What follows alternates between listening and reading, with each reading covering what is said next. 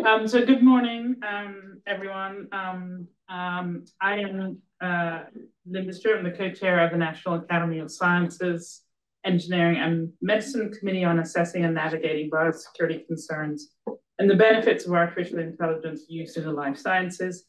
Along with my co-chair, Mike Imperiale, I'd like to welcome you to our first in-person information gathering meeting and seventh committee meeting.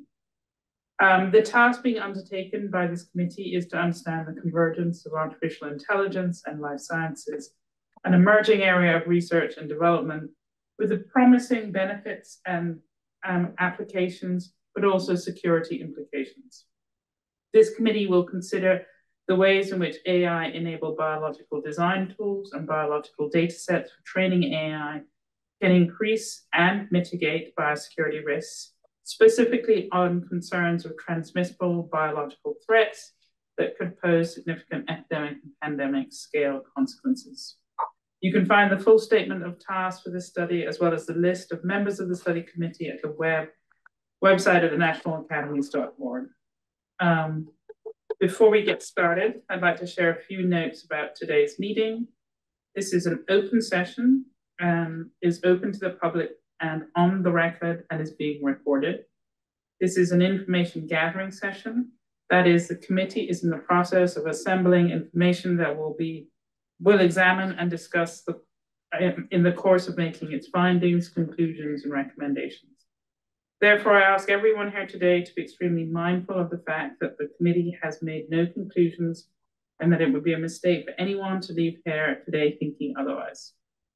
Comments made by individuals, including members of the committee, should not be interpreted as positions of the committee or of the academies. In addition, committee members typically ask probing questions in these information gathering sessions that may not be indicative of their personal views. The committee will deliberate thoroughly before writing its draft report. Moreover, once the draft is written, it must go through a rigorous review by experts who are anonymous to the committee, and the committee must then respond to this review with appropriate revisions that adequately satisfy the Academy's report review committee and the NAS president before it's considered an official Academy's report. This morning's speaker will be discussing a range of topics related to the convergence of AI and biology. Our first speaker is Arturo Casadevall, professor and chair of microbiology and immunology at Johns Hopkins University. His research is focused on fungal and bacterial pathogenesis, and he is a globally known expert in humoral immunity, molecular biology, virulence, and cryptococcosis. His work has been recognized with numerous awards, and he's been elected to the National Academy of Science and Medicine. So over to you, Arturo. I think we were hoping for an introduction, 10 minutes, and then some time. 10 minutes. Before the computer crashed, I practiced. I think I had it down to 8. So okay. Here I go. This is the title you gave me in the program, and my understanding of the title is How Can AI Be Used for Good and Bad in Microbial Pathogenesis in 10 minutes? So I think one of the things important to wrap around is how many pathogenic microbes are there? They come in 5 classes: bacteria, fungi, worms, protozoa, and viruses. And people have tried to add them up. And even though the numbers have been all over the place, I think it's safe that we know it's about between 1,500 and 2,000. That is a fraction of the total microbial species out there. So to be a pathogen is hard. And they are few and far between. However, one thing I want you to know is that the major things that we worry about are recent. Influenza, smallpox, measles, and now HIV has happened during historical times. So it's entirely possible, and we lived through SARS-CoV-2, that we're going to see a lot more stuff that is new and quite deadly. Can AI alert us about new threats? Yes, that would be a good thing. Can AI enhance existing threats? Yes, it's a bad thing. And can AI enhance and defeat defenses? It's both a good and a bad thing. So first, I want you to consider the 3 microbial requirements for virulence. The fixed ones are, it needs to be able to grow at 37 degrees. And it's resistant to mild alkalinity. That is, our body fluids are around 7.4. Then comes a whole set of what people call virulence factors. These are variable, they're all over the place, range from capsules to proteases, to enzymes, toxins, and most importantly, you need a susceptible host. This is a key concept. No microbe is a pathogen unless it has a susceptible host. Pathogen is not an independent microbial property. An important point is, you asked me to talk about transmissibility, but transmissibility is not a requirement for virulence. It is an amplifier of the outcome. For example, anthrax is not transmissible, despite its attack potential. AI can identify choke points that if modified, can meet new pathogens. For example, find where the choke points are for thermal tolerance and change them. It could identify new virulence factors that will function in mammals. AI could identify new vulnerabilities that can be exploited in enhancing pathogens or designing new vaccines or drugs. So to understand how I see things, I got to take you back 20 years when we proposed the damage response framework. And it comes out of this deductive reasoning from a single sentence. Virulence is a microbial property that is expressed only in a susceptible host. If you accept that, then virulence is a function of host immunity. If you accept that, then virulence is the relative capacity of a microbe to cause damage in a host. We understand that some of them are more virulent than others. What makes them different is the more virulence give you more damage. And then comes the big insight that damage is a function of host immunity. So damage occurs in situations of weak immune responses or very strong immune responses and can come from the host and the microbe. So I set out to try to quantitate this a few years ago. And in airplanes, waiting for to board and things, developed what was called the pathogenic potential of a microbe. I wanted a simple formula that could be used to quantitate things. The pathogenic potential is the fraction symptomatic multiplied by the inoculum, multiplied by an amplifier term that is 10 to the mortality, the fraction mortality. So if your pathogen only makes you lose weight, it doesn't kill you, M becomes 0, and that term becomes 1. It's an amplifier term. And this has been developed over several papers over the years. But here's what happens. If you go to the literature and you find the mouse data, and AI could do this for you very rapidly today, you can see that all these microbes on the right are pathogenic for mice, but that there is no break line. There is no place in which you can say something is a pathogen or a non-pathogen. All microbes have some pathogenic potential. You can always kill a host with a big enough inoculum. If you change the host, the pathogenic potential changes.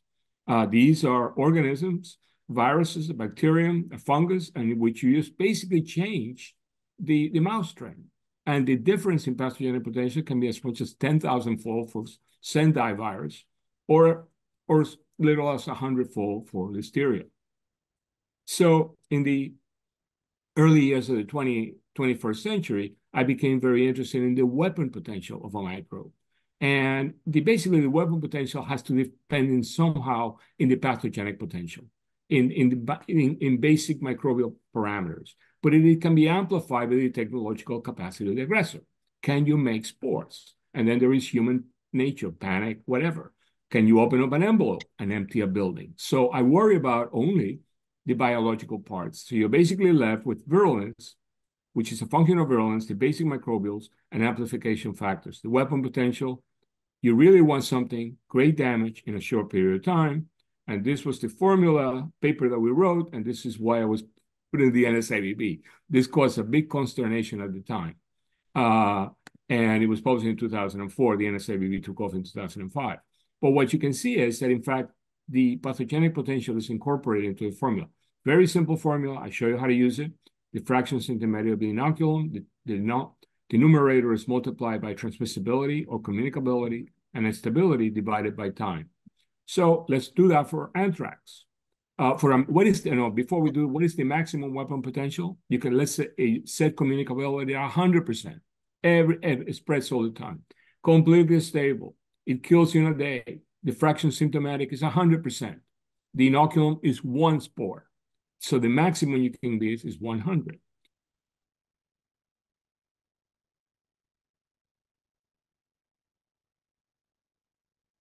Just no, I'm sorry, I can pause. It's very dramatic. His video looks frozen on. My end style. Arturo, you look frozen if you could hear us.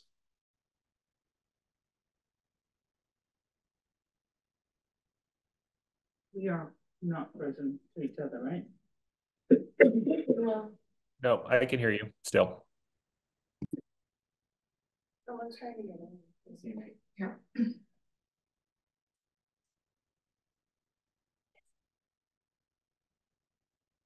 Oh, I just dropped off. You're mute, Arturo. I'm back. I don't know what happened there. I heard some voices and it went out. You froze right after you told us the maximum potential. Okay, so why don't we go? Let's just rapidly. Sorry about this. It didn't happen on my end, guys. Can you see this? Not yet. Okay, so the maximum potential is here, 100. Do it for anthrax. You can see, I'm just going to go through it. It's 5.6 10 to the minus 4. That means there is a tremendous... Sorry to interrupt you, Arthur. We still have not got your slides back. You still can't get my slides back. All right, maybe the problem is... You get them back now? Yeah. Okay. I'm almost at the end. I don't know why I can't. Oh, I got it. So, okay, for bacillus and traces, 5.6 and 10 to the minus 4. The maximum is 100. You have a lot of room to grow and make things larger. If you now do it for things like variola, bacillus and traces, HIV, and Candida albicans, Candida is very weak, but HIV is very interesting. If you want to take out a society over a period of 10 years, it's got a greater pathogenic potential than bacillus and traces because time, if you take time, the element out. It turns out that eventually the national security apparatus in this country realized that, and before we had widespread antiretroviral drugs, they recognized that something like HIV that can weaken you over 10 years is opposed to tremendous national security implications. A couple more slides to go. You asked me to say something about the fungi. I've been warning about this for about 20 years. Not a lot of success. Wrote this paper on human pathogenic, where the calculation for coccidioides immitis gives you a greater weapon potential than for bacillus and traces. But you know, the humans are humans and they worry about what they know. But Hollywood did a great job for the fungi by making that series, The Last of Us. And I had my 15 minutes of fame talking about, could this happen? The answer is yes, but unlikely. By the way, I've written a book recently, What If Fungi Win, where a lot of these ideas are developed. So I want to end with 3 things I learned in medical school. Retroviruses don't cause disease, but they are useful for studying how viruses might cause disease. 2 years later, Gallo reports that HTLV1 causes lymphoma, and 3 years later, HIV is the cause of AIDS. I'm told in medical school, coronavirus are a nuisance. They only cause sniffles. 20 years later, we have the outbreak of SARS-1, and now we have a pandemic. I'm being told fungi are major pathogens that are not contagious.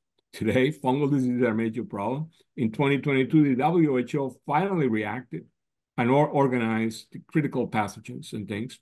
The white nose syndrome is devastating mouse populations, and we're seeing the catastrophic amphibian decline. So everything you know today in microbial pathogenesis can change. And that is where AI comes in. AI allows you, what we do when we try to prepare is we look under the lamppost. Humans are not very good at looking at future threats. We're not very good at preparing. But AI could help us. AI could help us tremendously to go through the mass of literature and sort out what can be there. I'm telling you that I'm studying for the boards again. I have to recertify every 10 years in infectious disease. And it's often, you can get all this set of questions, it's often how you frame the question. But AI is magnificent. AI will go right through the literature and identify things for you. So it's got tremendous potential for good and bad. And I think I did it in 10 minutes. Thank you so much. Stop sharing. Thank you so much, Arthur. That was great. And that was like a perfect preamble to, I'm sure, questions from the group. I'll open it up to folks. And by the way, I'll send you the slides after this so you can have them. Thank you. I'll open it up to folk. Heidi? Yes, hi. Thank you so much, Arturo. That was great. I've been mentioning fungi for a while now. Everybody thinks I'm crazy. I think they're underestimated. I think they're already doing a lot. In some ways, we're just not realizing it for like low-grade chronic health issues. I don't have the data for that yet, but let's see. So my question to you then is, and sorry if I missed it, is you said that it's possible for fungi to be problem, but it's unlikely. Can you just walk us through the unlikely? No, I think what I said was I was talking about that the All of Us, that show that was very popular here in the United States, in which a fungus, a cordyceps, turns people into zombies. Yes, no, okay, that's fine. And but I mean, it's in general, communicable. So. yes, but I mean, in general, would you say that, like, would you have a scenario, where there is a high? Yes, I can say it to you what it is. The fungal world has 6 million species. They are the major pathogens of plants, insects. The only thing protecting us is temperature for most of them. They cannot grow at 37 degrees, but the world is getting warmer, and we're already seeing the emergence of Candida auris. So imagine that you have a fungal species, one of these, that just has to sporulate in the lung. So when you sporulate in the lung and you cough out the spores. So now you have lethal infection that is contagious. And you're in a place that humanity has never been before. Just like it wasn't with the retroviruses and things like that. That is the problem. The problem is I can imagine all these things, but it is very hard for people to get activated without having a historical example. Perfect. Thank you so much for that example. So if we're gonna use the equation, let's say, as a driving factor for artificial intelligence to search for new combinations or new particular species that might fit the bill in ways that we haven't considered before, is the data there for feeding into some type of a machine learning framework to do the search? So I believe it is. I can tell you that my and some collaborators have began this work by looking at fungal collections. So what we've been looking at a fungal collection is something simple. Does it have pathogenic potential for another species, like plants, insects, worms? And then what is closest to 37 degrees? Because most of these things can only grow up to 30, 31, 32. And then you could say, well, if you're able to grow at 35 degrees, you have 2 degrees protecting you. That is not hard to breach. And then that organism is coming loaded with everything. It's coming loaded with the ability to take down innate immunity. And then you have a problem.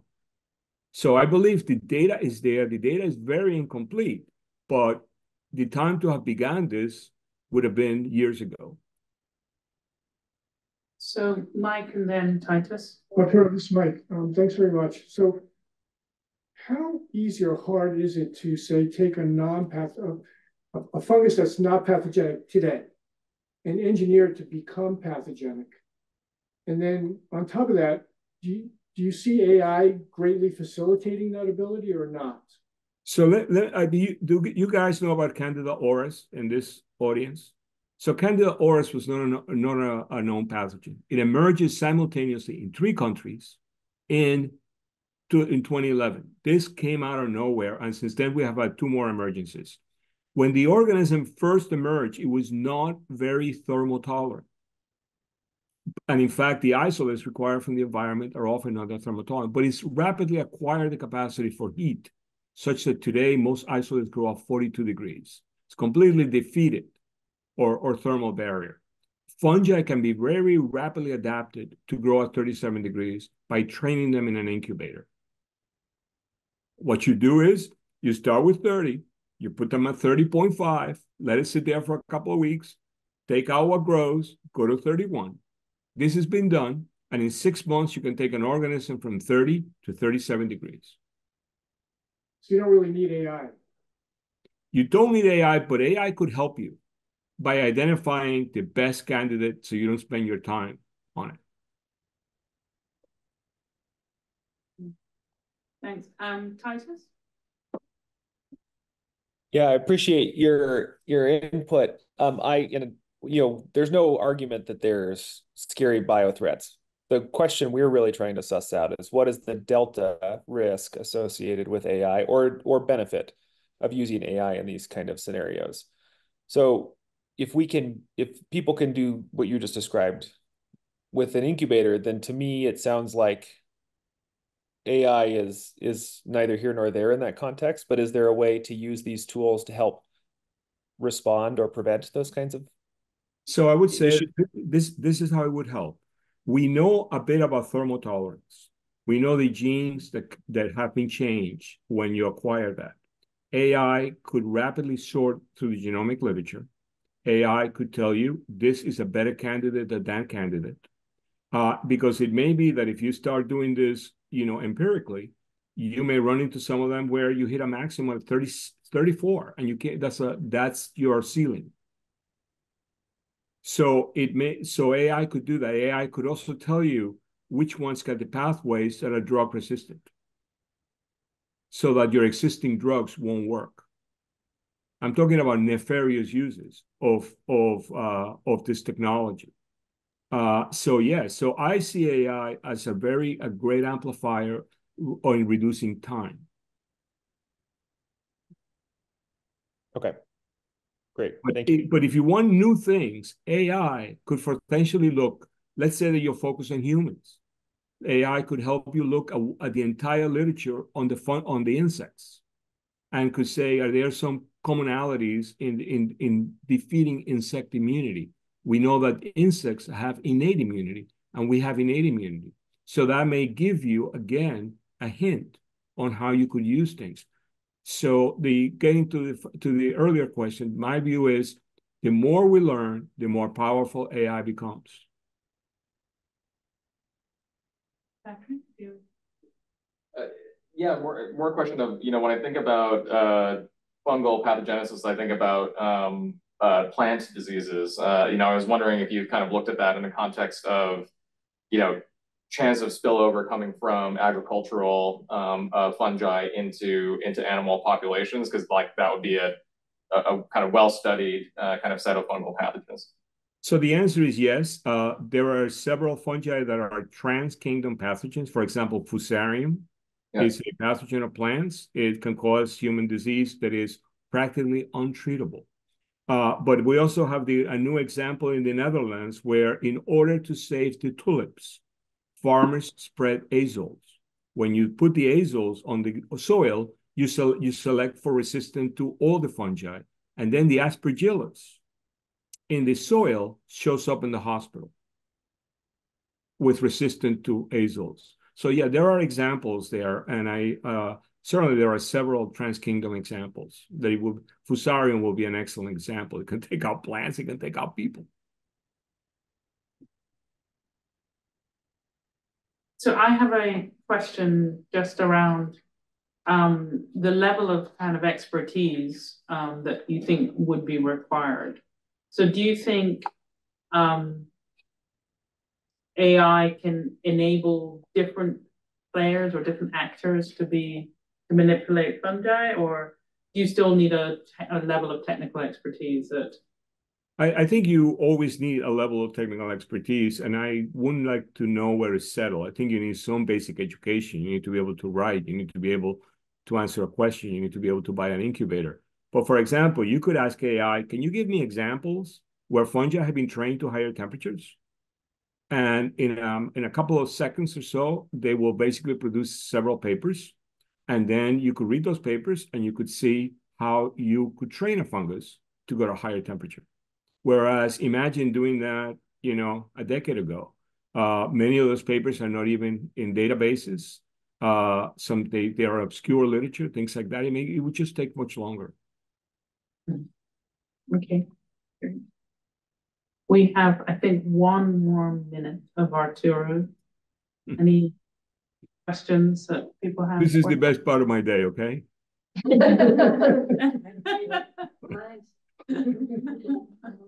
So I give you my last minute for anything you want to talk about. But anything I would just say, take this seriously. Well, hi, Heidi. Yeah, hi again. So what are you worried about with AI though? What's your top 2, top 3 worries? My worry with AI is that is the engineering of something that humanity is not prepared for. Simple as that. Humans are simply not good at planning for the future. And their experience is based on the past. And even when they know what they're doing, they don't do it very well. Look what happened with the pandemic. So my worry is that somebody will put 2 and 2 together, and AI will allow them to do things very rapidly. And may, in fact, give them hints of things they weren't even thinking about.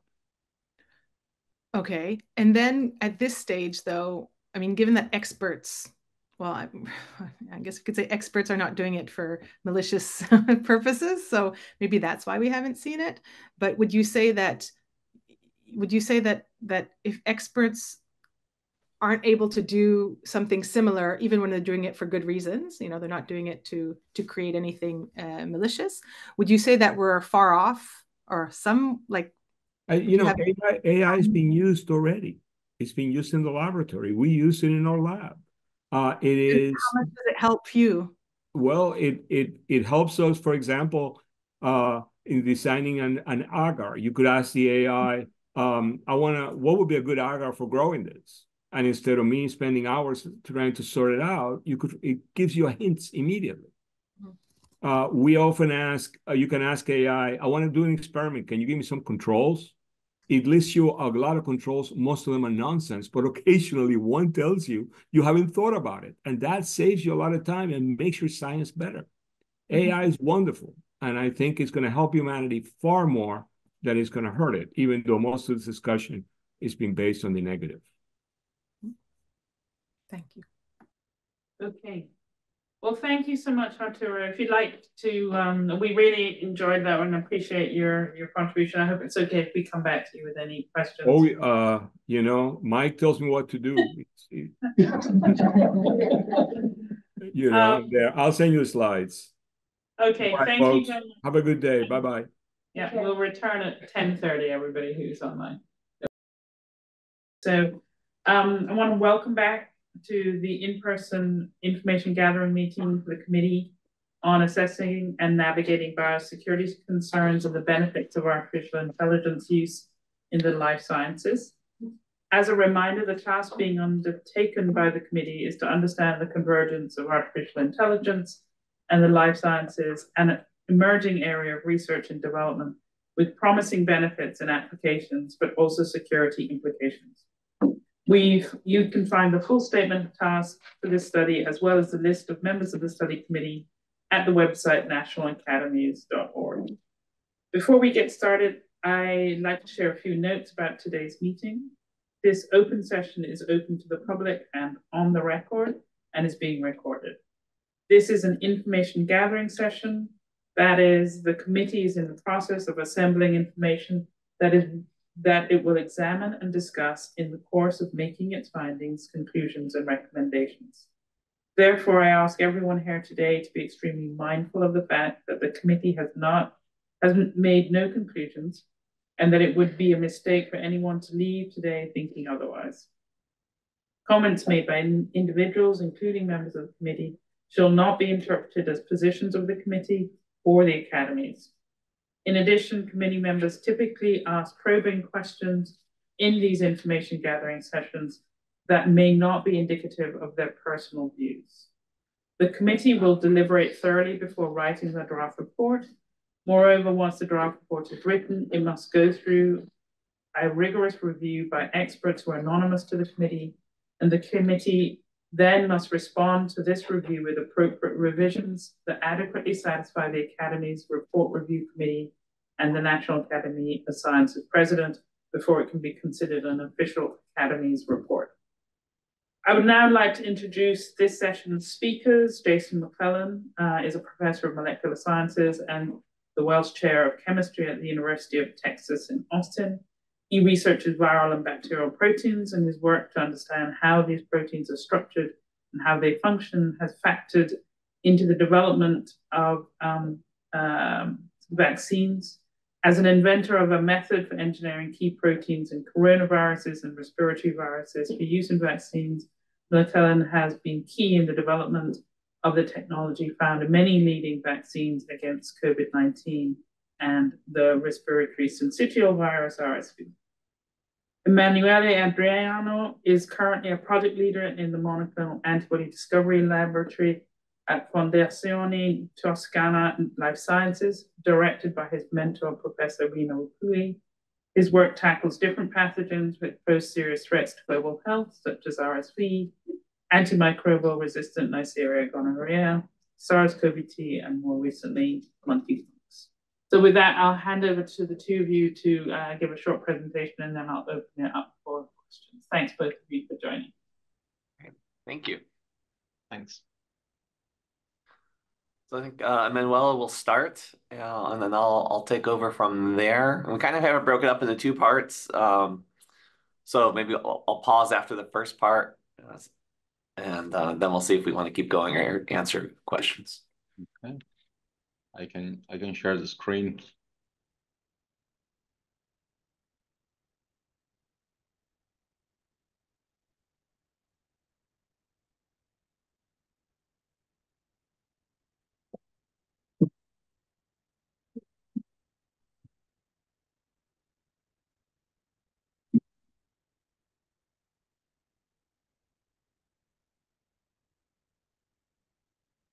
You should see the slide, right? I do. Okay. Okay. So thanks again for the kind invitation. I mean, it's a pleasure today to show you a little bit of the work that we are doing together with Jason, and to have this very interesting brainstorming on AI and the implication for vaccine development or for the development of new therapeutics. So just to start out the process that we are following is going, it all starts with this reverse vaccinology 2.0 approach, which is a method that has been described back in 2016 by Rino Rappoli, and it is used to rapidly discover human monoclonal antibodies from people and to rapidly identify antigens that can be used for vaccine development. The overall strategy, which is described here, just going to put it later, so starts with the collection of blood from people that either got vaccinated or have been exposed to a specific virus, pathogens in general. We collect the blood, we isolate the B cells, so the cells responsible for antibody production. We culture these cells for a couple of weeks so that they can naturally produce antibodies. And then these are tested directly for neutralization screening against the virus of interest to see whether they are able to neutralize or not the virus of interest. Those antibodies that show neutralization activity are then sequenced, recovered, and then expressed as recombinant protein. And when you express them as recombinant protein, then you can use these antibodies as tools to identify protective antigens and protective epitopes. And when you discover the antigen and the epitope, then you can go with structural-based antigen design and for vaccine development, and then test them in clinical trials. As you can see, this part has been basically the overall workflow has been split in two different parts. So we take care of the identification of human monoclonal antibodies, and then we share this with Jason. And Jason, of course, as one of the world pioneers in the structural biology based antigen design, and it will take care of identification of the antigen, vaccine design for vaccine development. So very recently, I mean, we are all very familiar by the fact that AI has vehemently found its space in life sciences, and specifically in the prediction of structure, in the structural biology field, and the prediction of a protein structure. These schematize in a very simplistic way how these generative models works for the prediction of the structures. So it basically starts with feeding antibody sequences, antigen sequences, structural data, and then it is passed on into multiple layers of generative AI. So there is an input layer, first module that basically feeds and acquires all the sequences and all the information that the model has been fed with, and then subsequently it is passed into another layer, another module that assesses all the possible combinations, tries to build the initial structure and assess the structures.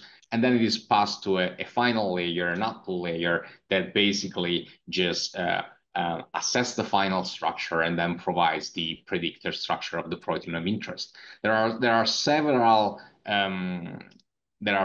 tools now there, but definitely the most used and well-known ones are AlphaFold 3 developed by DeepMind and RosettaFold developed by the Institute of Protein Design at the University of Washington. And how does all of this fit with with the vaccine development field, actual therapeutics and vaccine development field?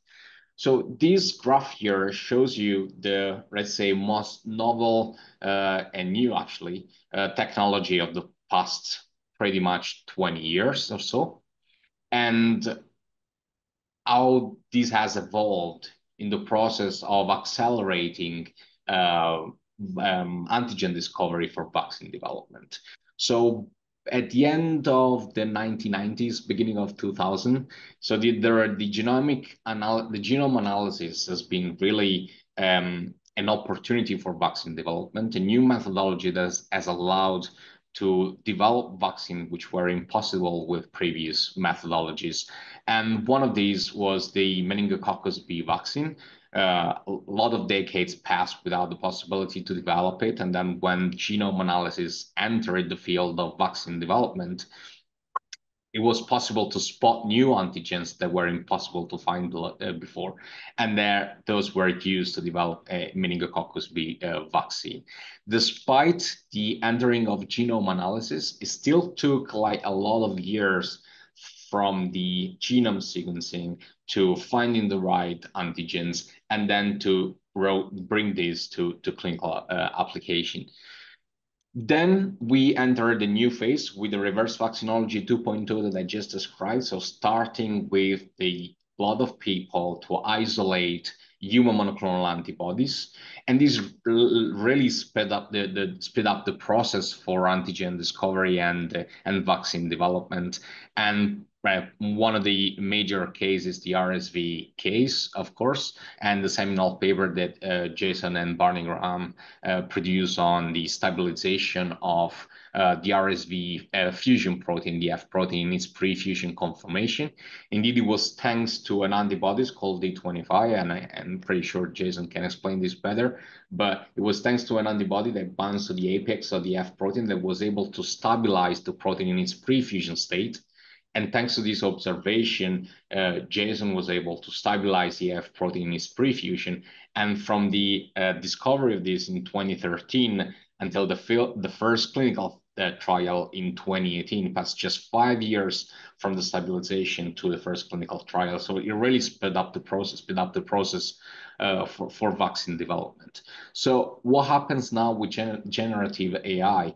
So we really now can have an antigen discovery and structural prediction and structural data at an unprecedented speed, really. We can pass from years to really few days from the production of the data set to the production of the predicted structure or the predicted complex from an antibodies to a specific antigen.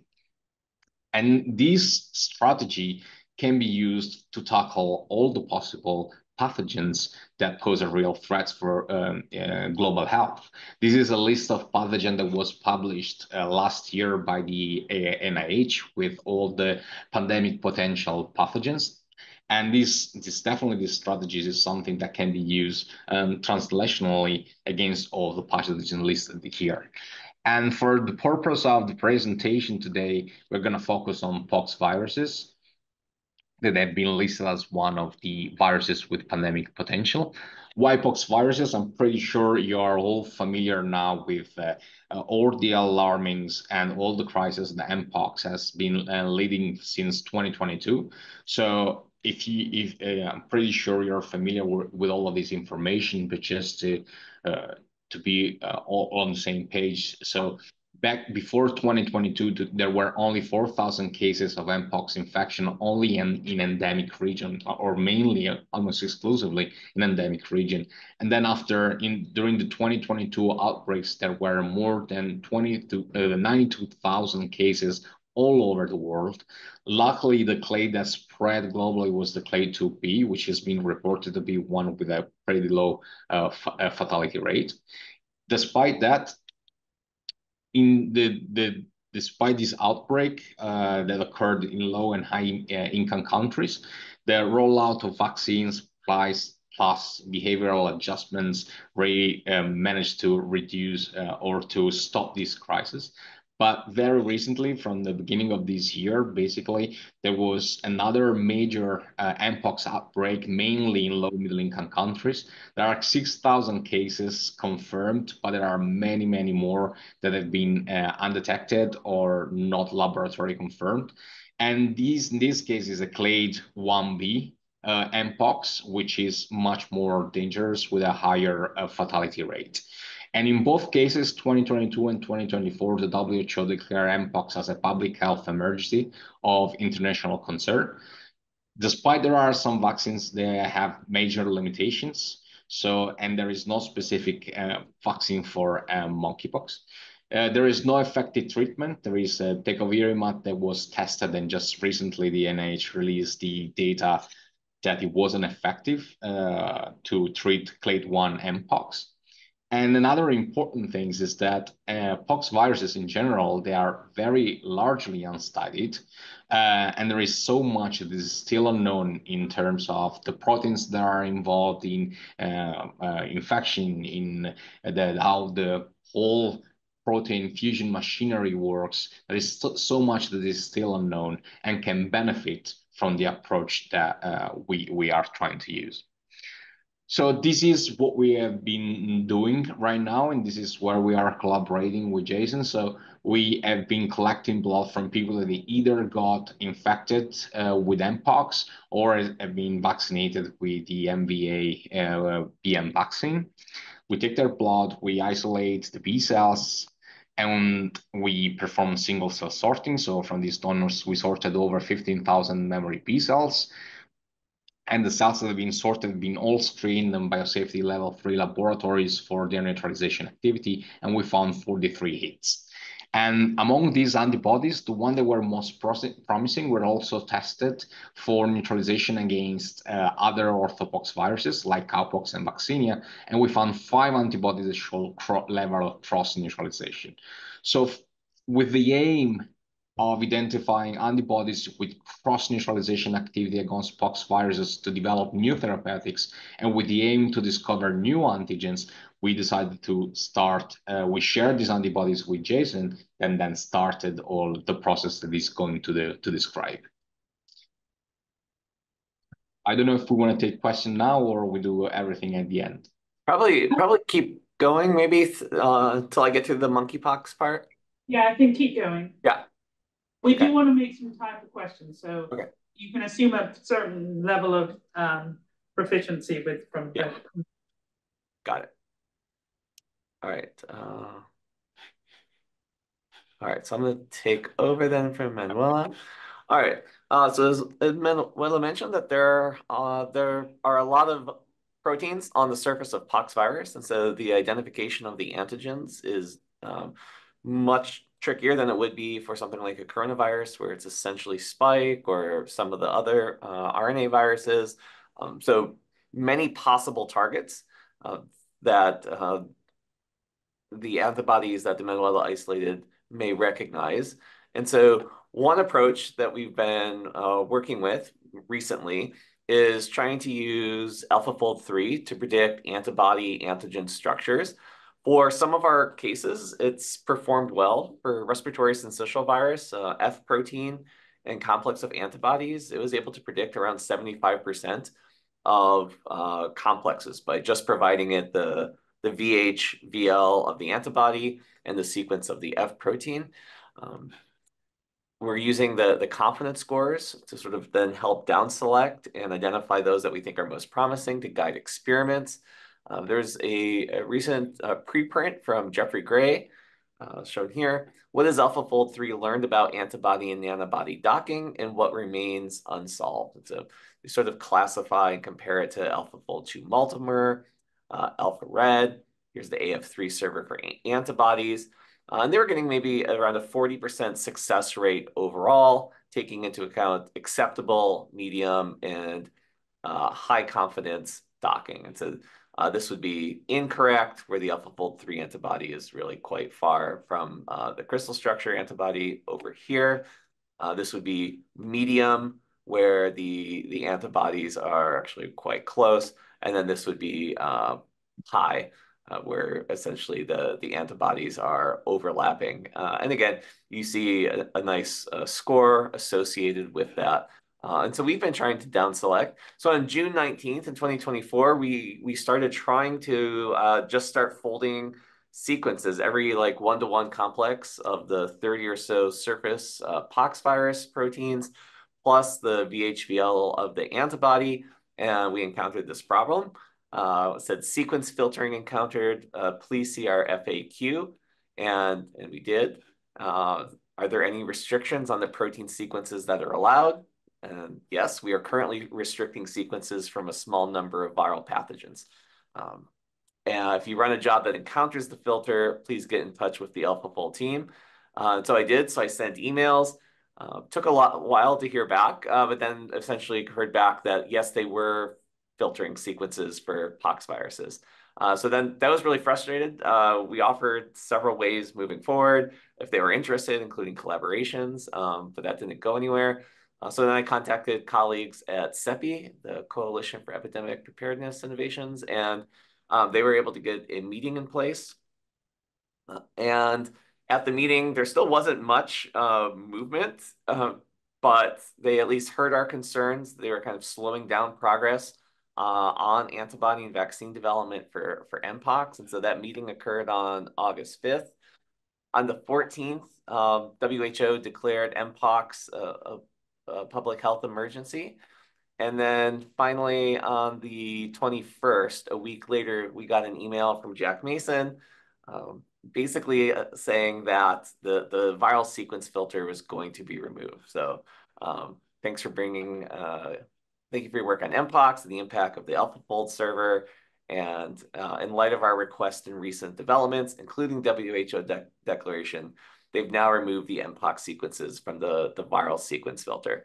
You know, the whole time they were, I think, essentially suggesting that Mpox itself, there wasn't a real need to filter Mpox, but there's more of a development of the filter for other use cases maybe in the future. Since that time, we've been performing all these pairwise comparisons and predictions of the antigen with the different antibody sequences. We have some strong hits now. We think we've identified two of the antibodies binding the same antigen. It looks like in different ways. We're just experimentally verifying this. We have some other hits. There's a lot of pairwise combinations, so we're still moving forward, and we have some experimental ways. But we are excited to see this moving forward, and we think maybe in the future, with improvements to AlphaFold 3 or AlphaFold 4 or other things, you know, we might be able to populate the entire spreadsheet and identify all the antigens quickly, rather than going through any experimental approach. So maybe so I can pause there and we can take questions on Mpox and the role of AlphaFold. Otherwise, I would just run through it, Jason, and we'll come. Do what? Just keep going and we'll come to you. Okay. All right. So then maybe I'll quickly go through this in about 5 minutes or so. Another thing is using AI to design or assess stabilizing substitutions for viral fusion proteins. Viral fusion proteins are really dynamic. They're important for fusing the viral membrane with the host cell membrane. They are little molecular machines that undergo substantial conformational changes. This is the coronavirus spike. It's a class 1 viral fusion protein. You get these extensions and rearrangements as it enters and sort of targets, harpoons the fusion peptide into the target cell membrane. The molecule then continues to refold, pre-hairpin intermediate breaks down, you adopt a highly stable post-fusion structure that fuses the viral and host cell membranes. In general, we want to target the pre-fusion conformation, although that is metastable, which is thermodynamically unstable, but kinetically trapped. And so generally, when you express these proteins, you end up with the most stable form, the post-fusion form, but that's not what's on the surface of the virus. It's not what we want to present to the immune system. And so we use structure-based vaccine design to try to identify stabilizing substitutions that will lead to molecules where we can express the pre-fusion state, it stays in the pre-fusion state, and has enhanced immunogenicity. We sort of break this down into a series of different types of substitutions, including the introduction of disulfide bonds, cavity-filling substitutions from small amino acids to large, electrostatic to form salt bridges, the introduction of hydrogen bonds or the reduction in charge repulsion, as well as proline substitutions in regions that need to go under conformational change. Inserting the rigid prolines helps keep those regions from moving. This has worked very well. I'll just highlight a couple of quick examples. Our work on respiratory syncytial virus back in 2013, where we introduced a disulfide bond, 2 cavity-filling substitutions led to this stabilized pre-F molecule that elicited very high titers of neutralizing antibodies in mice and rhesus macaques. So that's pre-fusion versus post-fusion. Higher is better. Pre-F molecules have now led to the first approved RSV vaccines from GSK and Pfizer.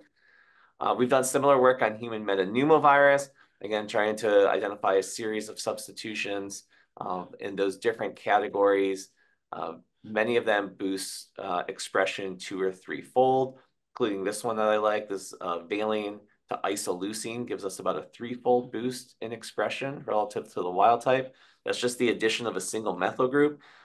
This is a substitution that was identified by one of the AIML software packages that we've used. We've also used proline scanning for coronavirus spikes. This is a region that undergoes a conformational change in the S2 subunit of coronavirus spikes. And so replacing those amino acids with prolines helps cap the helix, prevents the conformational rearrangement. We get a huge boost in expression. This is looking at MERS coronavirus back in 2017. It actually works well for all the beta coronaviruses, including SARS-CoV-2. So all 4 of the COVID-19 vaccines authorized for use in the US use the pre-fusion stabilized spike protein we developed that contains the 2 proline mutations at positions 986 and 987. We also went on to develop a second-gen molecule that was even more stable, contains 6 prolines, so we're able to boost expression considerably. That's now been incorporated into vaccines approved for use in Mexico and Thailand. The plasmid's been distributed to 215 labs. And back to the AIML, a lot of that was done by just intuition, visual inspection, and so we're now using various tools to help identify these substitutions. This is one called Mute Compute X that was developed here at UT Austin by Adam Klivans, Danny Diaz, Andy Ellington. It's a vision-based approach. It uses protein structures for input and training, essentially kind of focuses on each individual amino acid, highlights the chemical environment, removes the amino acid of interest, and then computes a probability for each of the 20 amino acids being found at that site based on its training set. So that can be really helpful when we look at the log probability relative to wild type to identify substitutions that should be highly favored. Stability Oracle is another tool developed by Adam Klivans and Danny Diaz here. I think this was just published. This fine-tunes Mute Compute X on some thermodynamic stability data that was made available. So rather than producing the probability of identifying a substitution in that environment, it tries to calculate the delta G, the free energy change associated with every substitution possible. Protein MPNN is one from the Baker lab. This one is maybe how we use this, maybe not exactly how it's intended, but you give it an input structure, extracts the backbone, then identifies sequences that will still fold into the same backbone, but it also does provide access to an underlying like probability matrix for every amino acid at every position. And so again, we can identify positive substitutions. We can look at sort of how these perform. This is RSVF. We can look at two of the substitutions. So serine 190F, this is one of the ones we identified. It's in the DSCAV1 structure. We can look at for the delta G models, stability oracle favors that one. It's predicting a minus 1.0 kcal per mole. These other two did not. If we look at the log probability, both mu-compute-X and protein MPNN both find this favorable. So that's good. B207L, which we also liked and works well in conjunction with S190F, that one is not really picked up by any of these tools. If we look at Hexapro and the 4 additional prolines that we added, it's a little bit of a scatter. Phenylalanine 817 to proline. These delta G models don't really identify it as a strong candidate, but mu-compute-X and protein MPNN both find this favorable. A892P, which is over here, mu-compute-X really likes it, finds it very favorable. Protein MPNN thinks it's neutral. Stability Oracle also finds it favorable. Not many of them really picked up the 899. A942P is a really important one. That one gives almost a 6-fold boost in expression on its own. The delta G models find it unfavorable to neutral. Mu-compute finds it neutral, whereas protein MPN finds it favorable. I can also show you something similar with H and PVF. Again, we see different things for the different models. This V231I, strongly identified by mu-compute-X, also favored by protein MPNN, and identified as somewhat stabilizing by the delta G. So we see a little bit of a spread of false positives, false negatives, true positives, true negatives. Hopefully this will improve over time. There continues to be a lot of new research in this area, constant tool development. This is a nice paper from Eva Maria Strauch, I think former Baker Lab member, looking at trying to create an entire pipeline, looking at pre-fusion, post-fusion, identifying substitutions that favor pre, disfavor post. She was able to identify some stabilizing substitutions. Here's a new tool for proline scanning from the Pierce lab called ProScan. Kind of looks at every amino acid, the substitution of proline, modeling, and then identifies individual candidates. So it's an exciting time, and there's a lot of advances. And I think ideally the goal would be to go from a novel viral sequence or genome being made available to predicted structures of the glycoproteins and their different conformations, and then a suite of tools to identify stabilizing substitutions that would keep the protein in the pre-fusion state, boost expression and stability, and then that could be produced by mRNA and to produce vaccines, like all in silico, all in the matter of hours. So with that, I'll stop and happy to take questions. Thank you. Thanks very much, both of you. I will open it up for questions. Mike, good to hear Mike is already off the races. Hi, Jason. This is Mike Imperiali. So I'm hoping I can tie some of what you've been talking about now into our task. So as a virologist, right, if I wanted to look for antibody escape mutants, right, I would grow the virus in the presence of the neutralizing antibody and see what grows out.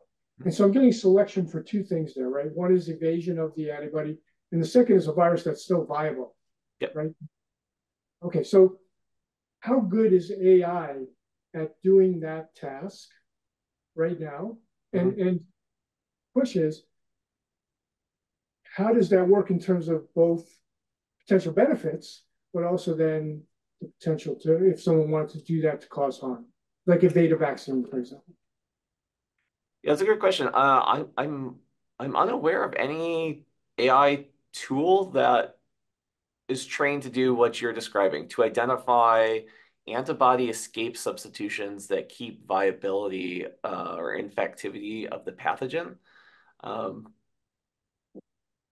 least not a single tool. I suppose it would be maybe relatively straightforward to identify substitutions that would be likely to decrease the affinity of an antibody if the structure is known, right? So maybe that's one question. In your hypothetical, do we know the structure of the antibody antigen complex? But does it matter? I mean, like, just to play devil's advocate with the technology that you have, if an actor is making an escape virus with this new glycoprotein and whatever, you would take exactly the same approach as you outlined, and you would take that new glycoprotein and you would look for stabilization substitutions and then make new antibodies against that. Well, no, I think you do need a structure, as the programs are going to be looking at the interfaces and trying to calculate substitutions that decrease the affinity for the antibody while perhaps also preserving the affinity for the receptor, I don't know, in case of something like spike. If you did but the virus would be out there, right? I mean, I can create any kind of whatever bad virus in a hypothetical scenario, but at some point, once it's released and it infects people and it does things, you will go back to that particular structure. I mean, it's like a naturally evolving variant from a practical point of view. I mean, you can create something that is against something that is licensed, so you can get a head start, of course.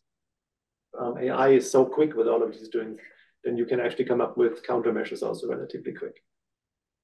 Hopefully. I see. I suppose you could, if there was an available countermeasure, a single monoclonal antibody, I guess you could try to engineer a virus that escaped the binding. I think maybe early in the SARS-CoV-2 pandemic, there were groups attempting to do that. I'd have to think about that. I mean, you would still need to then perform the reverse genetics and produce the virus, put it into people. Not all people are going to be passively immunized with the antibody. So the virus is still going to evolve and drift, and if that substitution is detrimental or is not needed, it would revert. Our own bodies are going to be putting immune pressure on it. So it seems like a really unlikely scenario, but yeah, I guess where I'm going with this is the question of, given the number of people in the community looking for solutions and for countermeasures and the experts that are out there of viruses, how likely is it that an AI tool gives a sole actor or a group such an advantage that they can completely outcompete that other larger group that also has tools like AI available for medical countermeasures? I.e., are we not always a step ahead of the bad actors? Well, it's a great question. Sorry for the direct. Yeah, no, I mean that's kind of outside my area of expertise. It's kind of a hypothetical. I still think the virus evolving in vivo is much more of a concern than somebody trying to make or create a virus that then needs to be infective and spread and will be under drift and pressure from the human immune system. Most of these viruses are very finely tuned. I mean, there's other ways of identifying escape mutations, like Jesse Bloom's type of technology, just looking, screening, making entire libraries and identifying point substitutions that don't prevent antibody binding. No, Emmanuel, do you want to weigh in? Do you have some thoughts on this? I was just thinking about it because now, I mean, you can see the use of these tools for what they, but you can see it also in the other way around. So now, at the beginning, with the SARS-CoV-2 pandemic, you had one antibody, you are ready to go, you just wanted to go to clinic, and I mean, you really didn't look that much at the structure or to possible escape mutation, etc.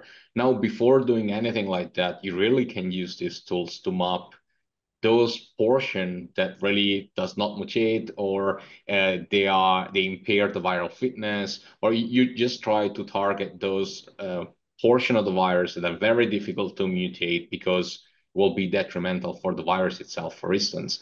So you can now develop tools that are much more resistant to possible escape mutants compared to what was the beginning.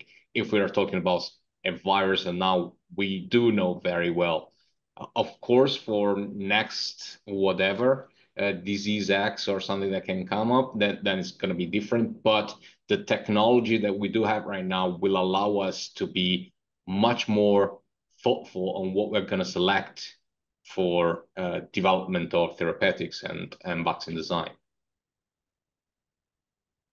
Gigi, thank you for your presentations. I'd like you to, so why do you think it took so long to get the restrictions lifted on the, to be able to counter mpox, and what was the reason they gave for that delay? And is that delay going to be removed in the future? Are they modifying their filter to be able to address that in the future? Yeah, those are great questions that I'd love to have the answer to, and I don't know them. It was really, I thought it was really frustrating. They essentially acknowledged that there's no practical need to have a filter on mpox or pox viruses, but they chose it as a way to test the filter, which was really unsatisfying. And even when we showed how it was detrimental to the advance of science and trying to create countermeasures against the mpox outbreaks, they didn't do anything. Even after meeting with us, we offered several solutions. We thought maybe they could set up a separate server that we would just have access to, or we could send them the sequences and they could fold it internally. But there was no movement until WHO declared it as a public health emergency of international concern. And then a week later, we got the email, and that's been the only communication. Yeah. That's really unsatisfying. Patrick, do you have a... Yeah, I think it kind of demonstrates, what can happen if a commercial entity is in charge of a really powerful tool. Well, my next question is going to take it in a different direction. So if you want to, I guess, you describe your workflow from going from a novel genome sequence to identifying an antigen and developing a prefusion stabilized version of that antigen. Let's say you were told like you have no wet lab access at all. What do you think the success rate would be for going from a novel viral sequence to a successfully presented prefusion stabilized antigen? So I think it would depend strongly on the type of virus and the type of fusion proteins that exist on the surface. If it's a class 1 viral fusion protein, like those for influenza HA, HIV envelope, coronavirus spike, RSVF, I actually think it's pretty high. And the most recent paper from Eva Maria Strauss was really impressive, where she only needed to make like 4 different variants, and 1 or 2 out of each of those had prefusion stability, looked good immunogenically. If it uses a class 2, class 3 viral fusion protein, those were still in the very early days of working on that. That's something we're being funded by for CEPI and these new U19 revamps to try to do pandemic preparedness. Understand how to make the best antigens for different viral families, or the viral families most likely to spill over. But I still think we're kind of far away, on 5 to 10 years away, before we'd have high confidence that you maybe need to make 5 mRNAs and 1 of them would work. And do the new, do AI tools help lower the barrier for accessing design for those class 2 pathogens, or does that depend on basically background knowledge that's related to the understanding the viruses themselves? Yeah, I don't think it's helped yet. I mean, we've been throwing them. I think we've now figured out how to stabilize class 3 viral fusion proteins. We have a paper out in PNAS to do it for cytomegalovirus, and we have some others, the related GB proteins from different herpes viruses. So I think we have an understanding. Yeah, but a lot of times it's not just the substitutions, it's understanding how they work, how they combine. And then once you get enough experimental data, I think you start to understand the universality, which regions you need to stabilize, which regions to avoid. And then maybe the AI tools become more helpful in identifying substitutions in those regions. But yeah, you also have to understand something about like the protein folding. A lot of times you're designing based on a static structure and without any appreciation for how it folds into that structure. And so some substitutions look great if the protein was already in that structure, but they kill the pathway the protein needs to fold to get there. And so there's still some experimental need involved as we try to figure out that. But just to clarify, right? Yeah. This is how to make an antigen. This is how to make an antigen. This is not how to make a virus. No, and everything, all these substitutions essentially kill infectivity. Like the virus has evolved a perfect amount of metastability to be both slightly unstable, slightly stable. And everything we're doing is would essentially make dead virus if you could even introduce these substitutions. Great. I think that's a key point that a lot of people don't pick up on, but wanted to clarify. Yeah, that is a good point. Yeah, when we say we're stabilizing it and making it better, like it would be completely detrimental to the virus. And we showed that with a pseudovirus assay for coronavirus. If we introduced the two prolines, the pseudovirus just could not infect at all. It was completely dead. Great. Thank you. Mike? Hey, Jason, this is Mike again. So your answer to Patrick's question. So this means basically if there's a new virus and there's no cell culture system like Hep C 20 years ago, to do all this prediction and come up with a potential vaccine, even if you can't grow the virus, right? Yeah. I mean, I think you could do that now, right? With some extent. Once you figure out what the glycoproteins are, you could just encode them in mRNA and try to use the wild type sequence, and that would likely express in human cells. You'd get some antibodies against it, and it would just be a matter of is that sufficient or not? And what we try to do is just optimize and improve upon that, because the virus did not evolve to make great vaccine antigens. That's what we're trying to add to that. But even now, you could just encode wild type, and that could work. For coronavirus, the AstraZeneca Oxford vaccine was just wild type spike with no modifications. So that was different than the other 4 that used our 2 prolines, but that was a reasonably good vaccine. So I want to ask one question with the last minute. For both of you, one of the things we're trying to identify is what is the delta? Like how much has AI changed X, Y, or Z? So could you just say how much do you think AI has changed the speed of countermeasure development for vaccines, Jason, and then Manuel for antibody discovery? For vaccines, I would say not a lot. I don't think the delta has been that substantial yet. And as we showed, we've been benchmarking these tools, and you still get a lot of false positives, false negatives. Sometimes we have to go really far down a list of 200 substitutions the program predicts before we find a good one. But we're also generating a lot of data. I think that the growth will be rapid.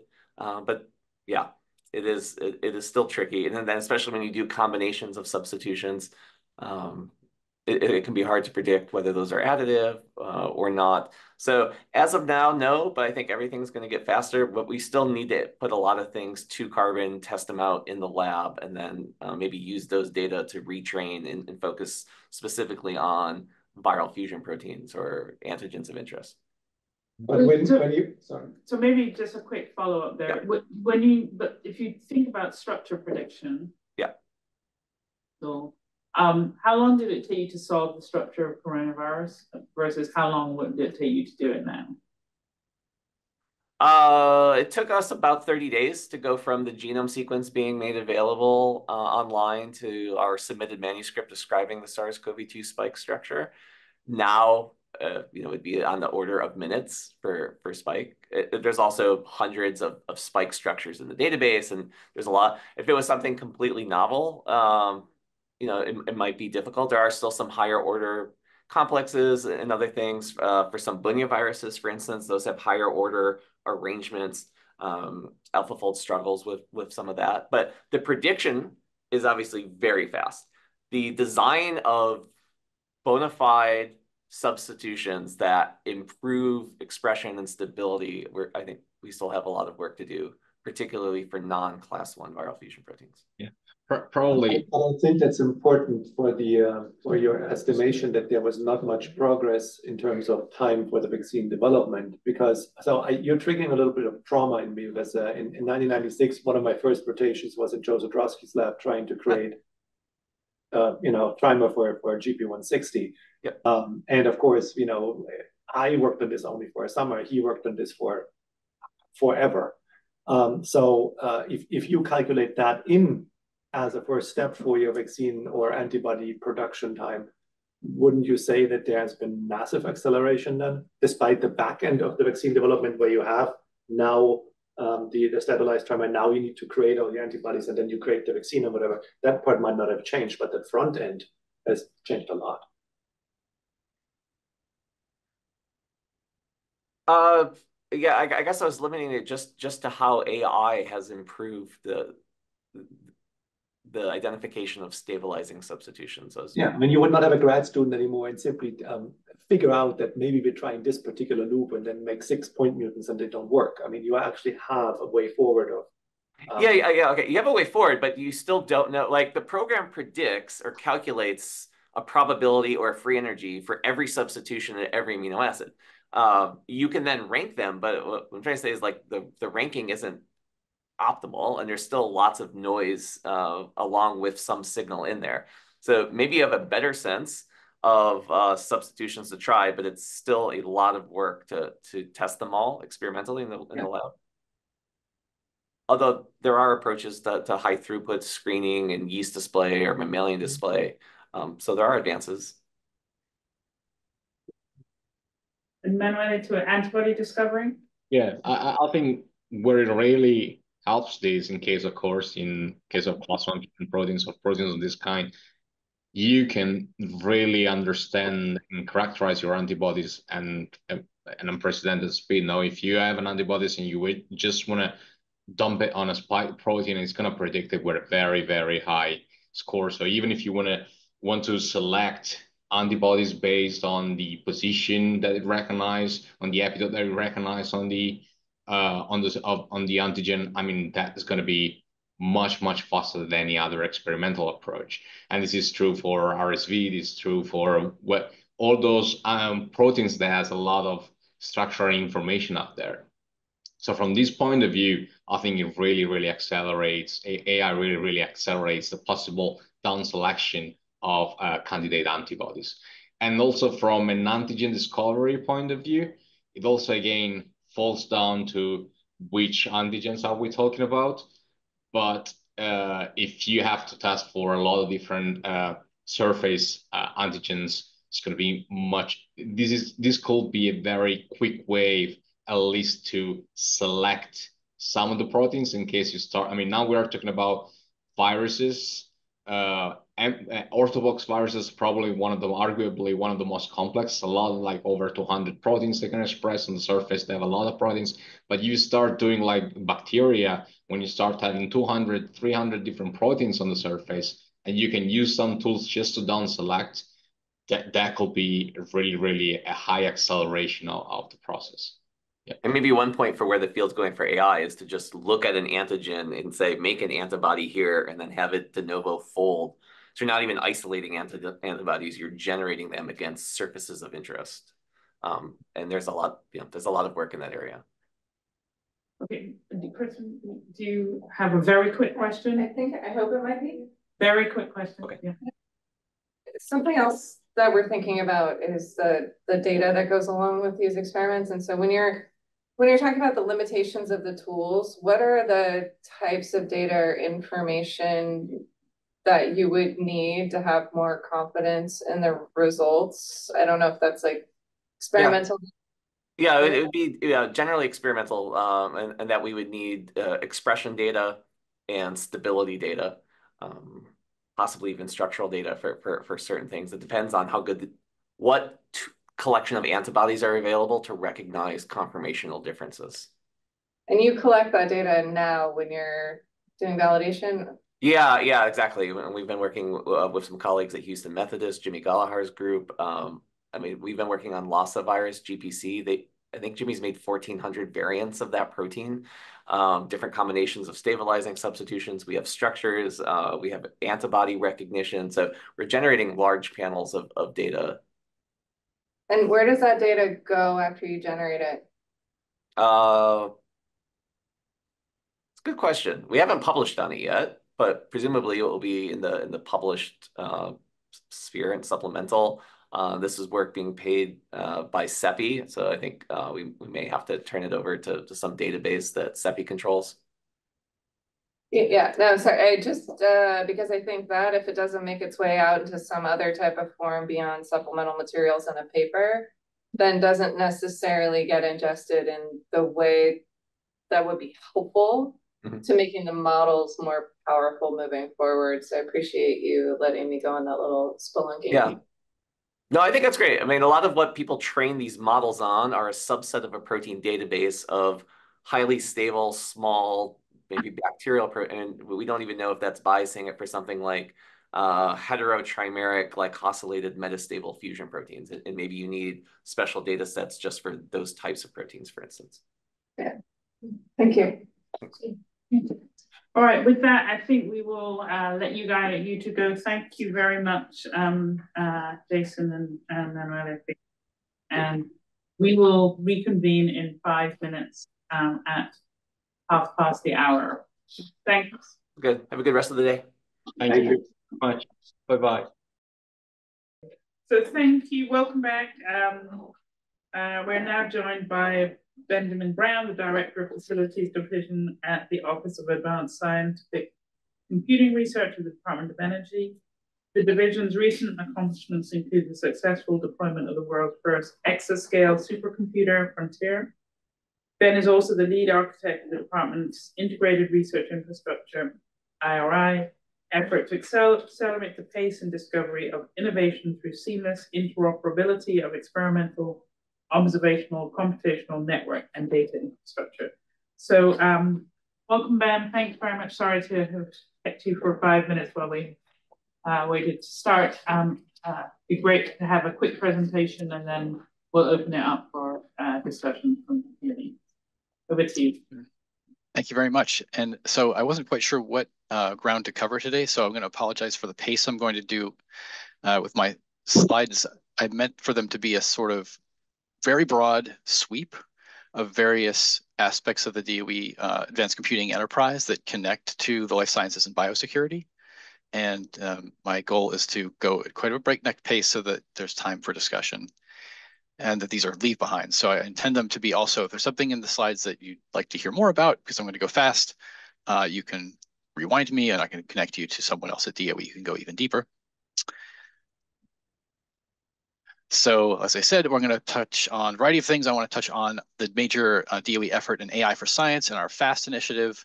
I'm going to situate the advanced computing research infrastructure in the broader context of the Oscar facilities that I'm privileged to oversee and steward in the broader context of research infrastructure and DOE. I want to touch on the Integrated Research Infrastructure Program, a few examples of life sciences research going on right now that are just hot off the presses. I want to touch on DOE's Biopreparedness Research Virtual Environment, or BRAVE program, and a couple of slides on our National AI Research Resource, NAIR Secure pilot that we're co-leading with NIH. You may have seen this report. I'm going to flash a few report covers throughout the deck just to kind of make sure that you're aware of them in case you're not.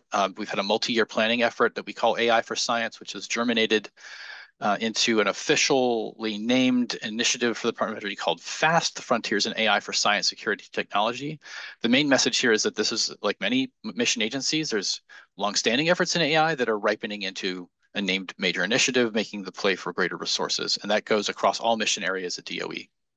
If you're not familiar with the Office of Science, we're the part of DOE that's the basic research funding and major research infrastructure component of DOE. So we're just north of $8 billion in annual appropriations. I am in one of the 6 major science program offices. So most of those congressional appropriations flow through these top 6 boxes on this chart. I'm in the Advanced Scientific Computing Research Program that not only deploys the major supercomputers, as we'll talk about, but also has long-standing investments in fundamental applied mathematics, computational science, and computer science. Just a quick leave behind slide of the DOE National Laboratory System. On the right-hand side, a list of all of these major user facilities, as we call them, these major research infrastructures. And this pictograph sort of represents that there's a really wide range of these tools. And in the life sciences, there are, of course, direct investments by the Biological Environmental Research Program, and I know Kirsten is with you in your group, the Joint Genome Institute, Environmental Molecular Science Laboratory at Pacific Northwest. There's also BER investments in the X-ray light sources and neutron sources. They have end stations that are used by the life sciences community, and that's a multi-decade story of how that came to be. Our nanoscience centers support a variety of work, and of course our computing centers, which I'll focus on. And the major stewardship tenet of this enterprise is that these are publicly financed, annually funded through congressional appropriations, free for non-proprietary use. used by tens of thousands of researchers across the nation and the globe. So the next phase of my talk, I'm going to speak to the Oscar facilities. So if you've heard of the major supercomputing centers, they're at Argonne National Lab outside Chicago, Oak Ridge National Lab in Tennessee. The NERSC Center is at Berkeley Lab in California, and then our High Performance Network, which is actually one of only 2 coast-to-coast and intercontinental research and education networks in the United States, the other one being Internet 2. This is a leave behind slide. The main message I'm trying to communicate here is that in the program where I'm at, we have to make sure that assets are available for the research community at all times. This is job number 1. We never want to have gaps between our deployed systems. And so we have these rolling waves of upgrades of deploying the next systems. This is quite challenging. These systems are incredibly expensive. They're incredibly energy intensive, but we take very seriously as job number 1 is never go dark. I'm going to end with this same slide, but I'm putting it here to signal that as we look across the usage of these systems, for more than a decade now, we're seeing really rich melding of approaches in computational science. And on the right-hand slide, it's sort of, I represent with this little Venn diagram of traditional modeling and simulation, which going back to the 1960s, 70s, and 80s was really the main use for large-scale compute. Over the last, can't really pick a number, but decade, 15 years, has really become completely intertwined with invoking modern AI tools, although people have been using optimization and search for all kinds of ways in their research for many years. Of course, we know that those tools are at an inflection point, and the coupling of that with experimental observational data analysis. The left-hand side is meant to illustrate that it's not just about the compute, the movement and placement of data, the difficulty that researchers have in integrating disparate data, and therefore you rely on the network. All these pieces of the back-end infrastructure are present in so much of our work now. So another pastiche of report covers, there's been a variety of thrusts that can be kind of dizzying when I know from the outside, trying to get familiar with DOE and the Office of Science to lock in on what's current, what's salient. There are multiple fronts in which we've been attacking or trying to open up new avenues, push back the frontier of what's possible at the largest scales of computation. The Exascale Computing Project, you may have heard about, I'll touch on briefly. I mentioned already AI for science, energy security, and I'll also mention this integrated research infrastructure effort.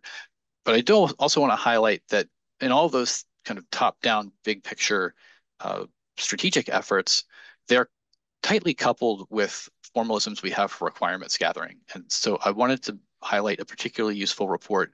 There's what we call a requirements review report for the Biological Environmental Research Program. So if you're seeking sort of an avenue to get a little deeper into a case study understanding of the practice of science for some of these life sciences examples in DOE, the report here, the BER ESNet report, is particularly useful.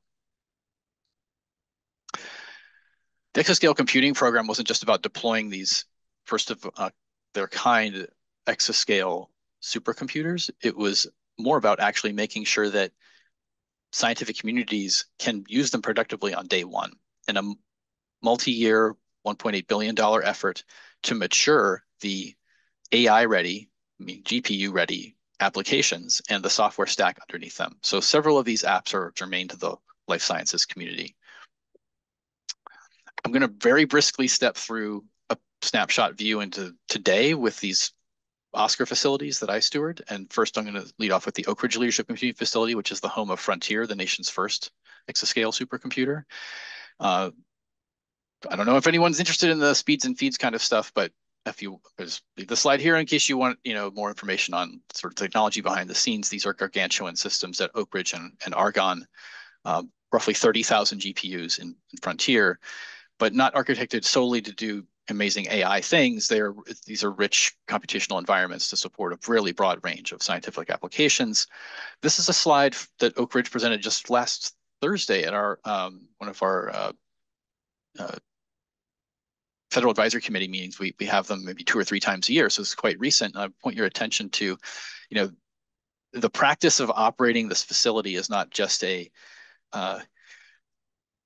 if you build it, they will come. There's an enormous effort that I would call this the science engagement piece. The staff at Oak Ridge Leadership Computing Facility working hand in hand in partnership with researchers to get their work alive and kicking on Frontier.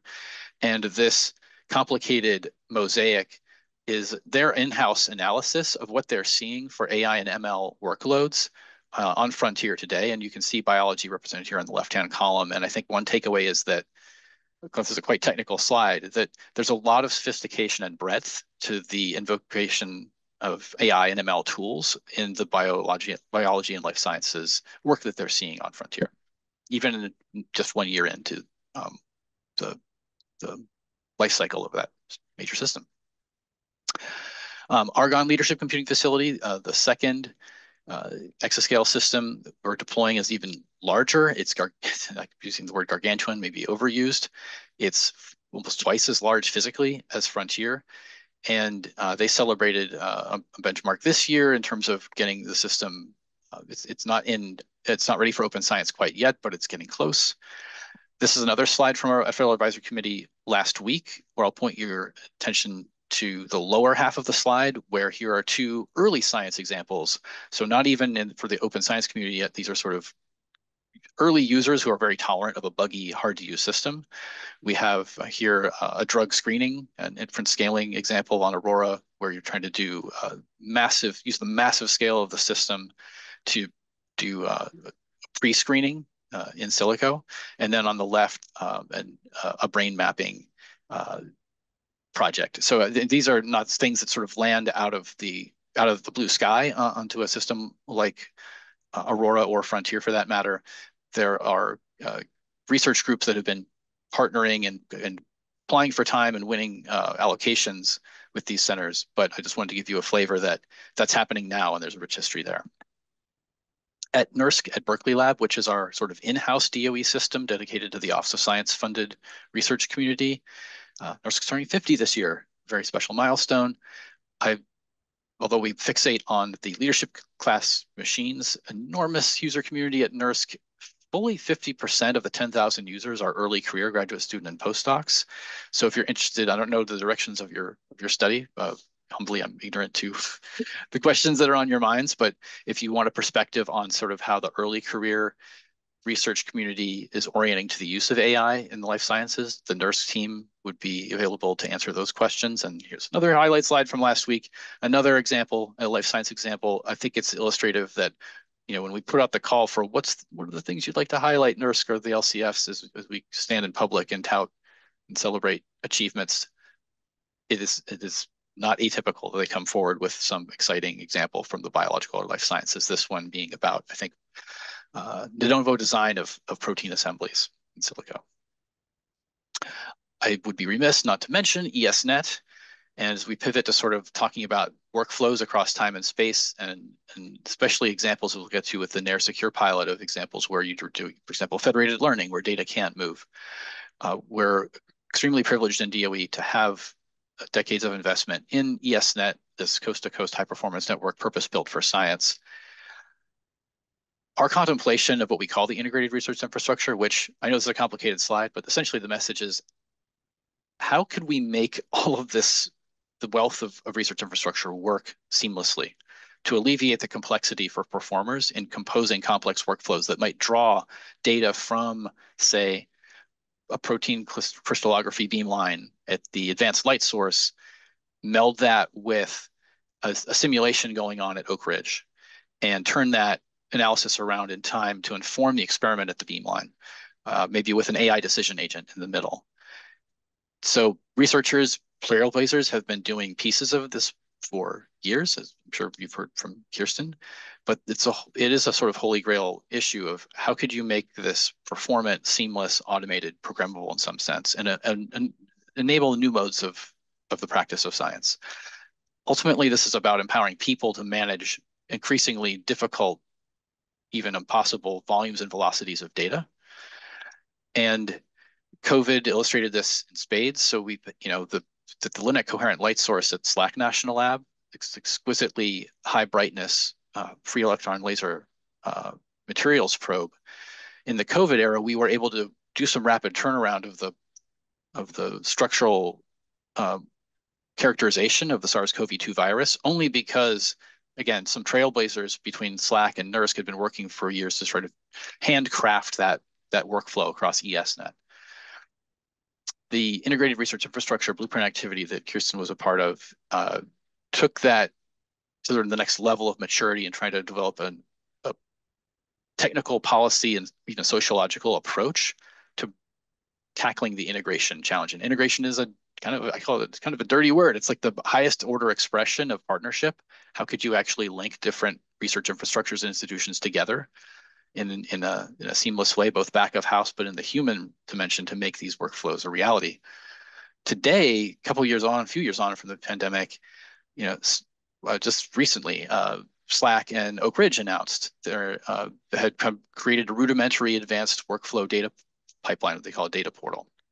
So I'm just trying to illustrate that the work is ongoing piece by piece with more intentionality and top-down strategy for the technical roadmap and the software ecosystem that's needed to enable these research workflows that we know are not easy to characterize, and that we want to build, frankly, a rich software and hardware ecosystem that's extensible to new use cases. And software is infrastructure, and that's another huge component of our thinking. And similarly, demonstrating the ripening of this as strategic emphasis for DOE, last year we launched formally our high performance data facility project, which is scoped as a $300 to $500 million multi-year project to create a 5th major Oscar facility with a mission focused on data lifecycle stewardship. Now, rounding the home stretch here, I'm watching the clock intently. I want to make sure we have time for questions. I want to credit my colleague in the Office of Science, Michelle Buchanan, who has some wonderful slides summarizing the BRAVE initiative, the BRAVE program, which emerged from the pandemic. The DOE's sort of kitchen sink, throw everything you've got at the pandemic. Poster child is the National Virtual Biotechnology Laboratory. And that really was, bring it now to the challenge of whatever R&D tools the department had in its possession to any aspect of the challenges that COVID presented, alluded to the biomolecular characterization piece and antiviral and well, brain has just gone kind of jammed up there. The things we stick in our arm and make us healthy. That piece of the puzzle and the efforts to understand the epidemiology of the pandemic. There's a broad range of research activities encapsulated in that initial effort in 2020 through 2022 that manifested in a new program in DOE. So the BRAVE program was built bottoms up. From the lessons learned of the pandemic, how can we, as a research community and as the Department of Energy with our unique research infrastructure, be in a better position going forward for biopreparedness? I want to walk through all these slides now that will be at your disposal, but there are the methodology, the programmatics that DOE rolled out was to do a formal, research requirements workshop after the pandemic sort of pressure of that had relaxed, and then identify priority research directions, and then have an open funding call to the DOE national labs and partners. This is the list of active projects. In the yellow middle bit, there are 2 in particular that focus on creating the infrastructure and tools to support decision analysis, or rather for decision support in the living world, whether that's epidemiology, whether that's drug design, but they're heavily about data integration. So I wanted to highlight them in particular as perhaps relevant to your work. That's these 2 projects. One from Heidi Hansen at Oak Ridge National Lab, that's on, surveillance and scale for pandemic readiness. And then a second one, which is more around epidemiology, led by Peter Nugent at Berkeley Lab. Lastly, I think my last couple of slides here just signal that parallel to all that, in the white hot time that we are in the AI era, post eruption of ChatGPT, there's an interagency effort to called the National AI Research Resource, led by the National Science Foundation. That's a heavily multi-agency effort to create a set of resources that are available broadly to the research community to advance AI research goals. And there are a broad set of goals here, including broadening participation and sort of unlocking the potential of a wider array of performers in a diverse research community, all the way to providing, frankly, a public sector ballast to the private sector's sort of hegemony in their preserve of AI research tools. And there are 3 active, just getting going, what we call near secure pilot demonstration projects, all of which have to do with, in some measure, integrating data that can't move, whether that's federated learning or dealing with copyright issues and the training of large language models, and in general, this sort of data integration challenge. And the hallmark of all of these being that with predictive health information, data can't move typically, and that there are big challenges there. Last slide. We just came through in this past year a once in a decade assessment of our major projects across the Office of Science, including the supercomputing, networking, and data infrastructure. And there's a wonderful report from our advisory committee that sort of lays out what the next 10-year vision should look like in the opinion of our advisory committee. So with that, let me stop there and take your questions. Hopefully that wasn't too dizzying a pace. Great, thank you very much, Ben. And I will open this up for questions from the committee. I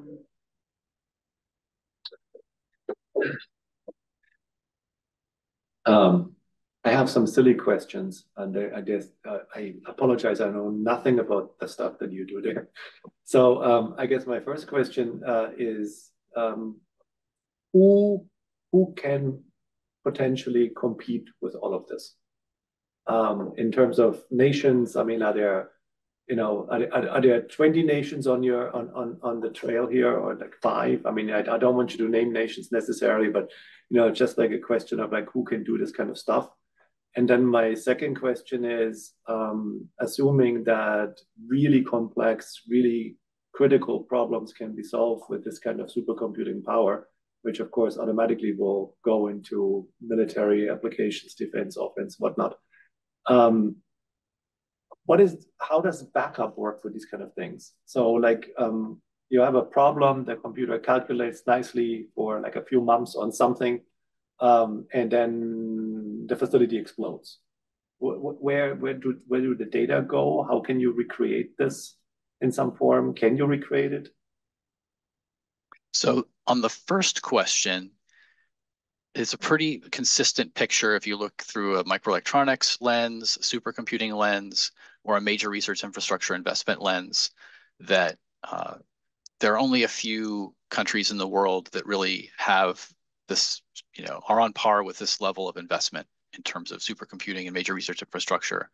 And it's not a problem to name names. So Japan, Western Europe, the UK.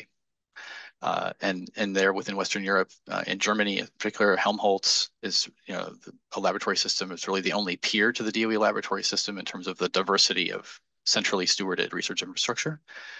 And in all, I think more in the EU than in Japan, we see overt investments in the sort of data integration challenge, meaning wanting to draw out that, or fill in that gap between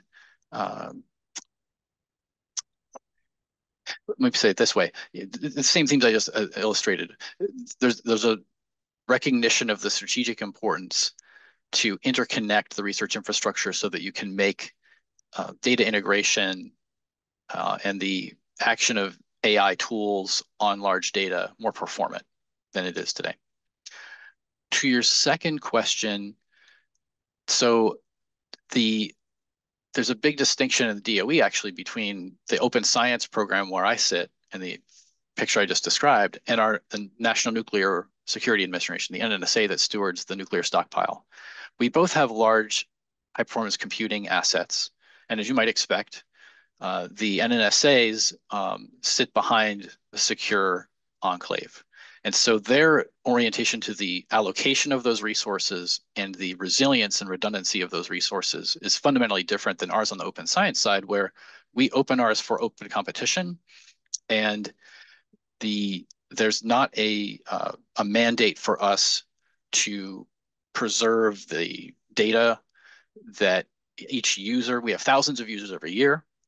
Not that we just go and delete their data willy-nilly, but there's not a mission objective bent on the long-term preservation of every scientist or every collaboration's works within our systems. Now, that might sound like we don't care about that. No, we care deeply about it. In the era of open science and the multi-year progress towards more coherent stewardship philosophy for the U.S. government around open data and fair, findable, accessible, interoperable, reusable. That really is one of the thesis statements behind our high performance data facility, is that we, for the last decade, have known we do not have a team whose mission it is to approach the data lifecycle with full intention. And so we have a whole host of examples of, for example, climate Earth systems data, where almost not through the kindness of strangers, but like at NERSC, for example, at Berkeley, we have a large archival tape archive, 100 petabytes, where the Earth systems community knows they have a friend and that we have copies of very important large-scale data preserved there. But it's just one copy. Yeah. I'm not sure if I answered your question, but I want to give you a flavor of that. Okay.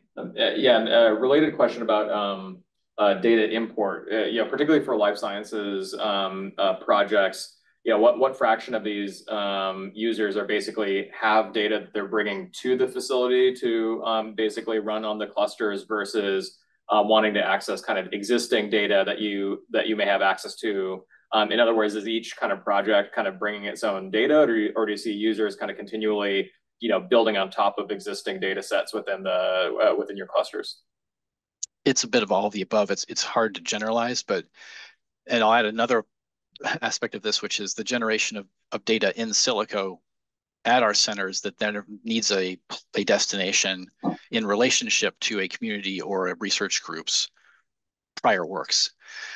This is another set of patterns and workflows, if you will, that is a motivation for our high performance data facility, where a lot of, and Kirsten can speak more expertly than I can, frankly, on this. There's a lot of need, a lot across not just the life sciences, but across many domains. So we're privileged to see the whole sweep of the problem space from where we sit in terms of DOE science, because we have so many users and so many disciplines represented. Thanks.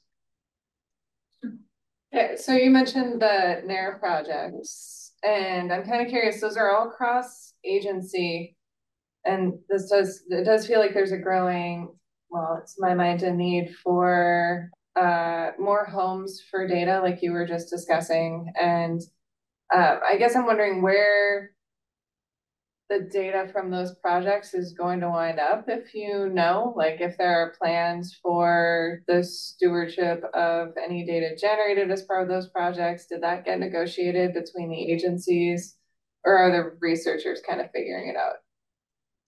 Yeah, and I didn't do justice to the scope of those projects. Each one is chosen pretty sophisticated judgment about, okay, the NARE is in a pilot phase, so it's not funded. This is Coalition of the Willing. And each of the agencies involved in really those three projects, they're all different admixtures of NSF, NIH, and DOE. We're only really tackling things that we know we could do in 18 to 24 months, building on existing efforts. And one thing I failed to describe about what the DOE piece there is that all three of those projects involve Oak Ridge National Lab, which, owing to prior works with Veterans Affairs and National Cancer Institute over the past about 5 years, developed a fully matured environment called Citadel, is what they call it. That's not just a physical infrastructure. It's really it's hard to explain this. It's a design pattern framed with the legal agreements for enabling protected health information from the VA or NCI to come into the Oak Ridge data center over ESNet in a secure way that has met the legal test and policy test of leadership at the agencies. So before that work, the notion of bringing the SEER data set to Oak Ridge to be crunched on the massive supercomputer was there's no way to do it. There's no way that anyone at NCI would sign off on that. But what we have today after years of work is this mature policy frameworks connected with the cybersecurity authority, connected with the actual physical infrastructure of how you move the bits, get them into the machine. So to your question, Kirsten, about the forward view of where does the data live, for the projects that we have, none of them really present an issue where they're going to create some huge new source of data that won't have a home. They're more about bringing in a data set that we know we can handle, crunch on it, and spit an answer back. So by spitting an answer back, are it also being used for training and creating new models? Only really? One of those three, and it's a very modest large language model context in which the project is focused on. If you're an institution that has subscriptions to copyrighted research information, journals, other bespoke information stores, and you want, and this is plain language, and you want to do some LLM training that would convolve that with a public, an LLM in the public domain, exploring that dynamic. The other projects, one is about, the other two projects are more about synthetic data generation and testing the process by which you can ensure privacy enhancing technologies have actually done what you expect them to. So one project has this aspect where create the synthetic data based on the real data, and behind the high walls of the cybersecurity enclave, you'll have a separate team critically evaluate whether the privacy enhancing technologies did what we expect them to do, and probing for is the synthetic data truly synthetic.